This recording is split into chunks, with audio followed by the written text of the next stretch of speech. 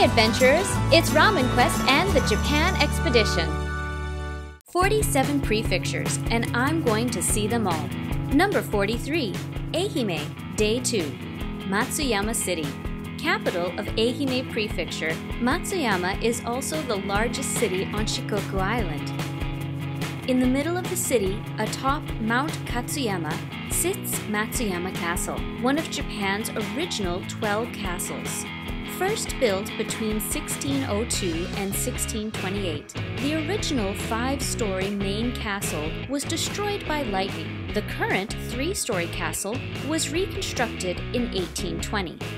While you can hike up the mountain to the castle, I recommend paying the 510 yen to take the ropeway to the top.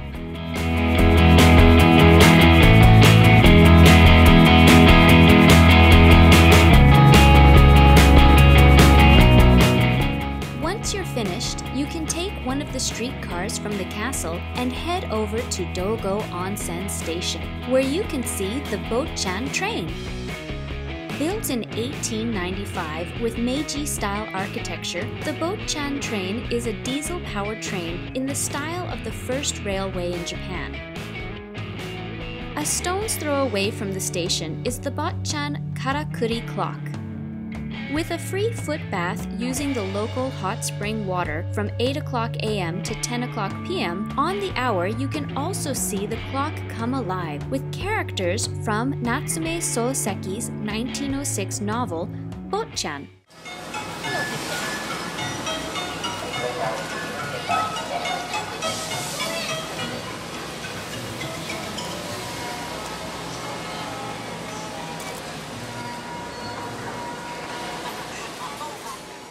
Walking down the shopping arcade with its many cafes and restaurants, I recommend a stop at Dogo no Machiya.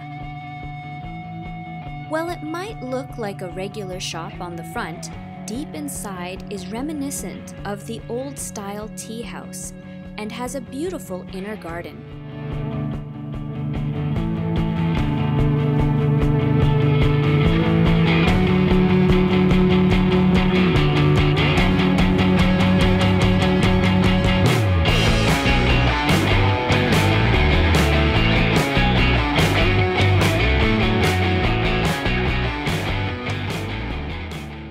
Full of food, it was time to relax even more.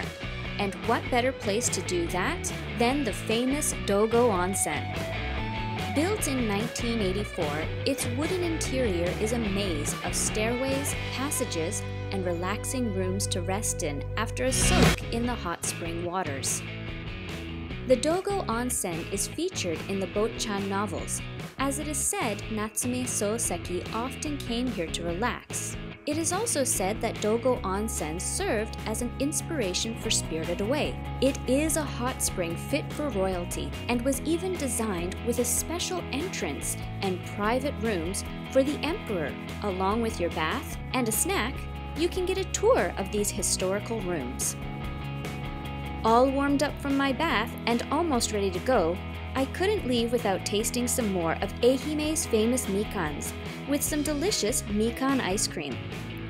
Given more time, there were many more sweets and snacks I could have eaten, but full and relaxed, I had to go. Ehime is a prefecture I'll remember fondly, even if it was a bit of a pickle getting there. See you next time! Don't forget to comment for your chance to share in the adventure with a postcard from Ehime. Next on the expedition, Fukui, Day 1.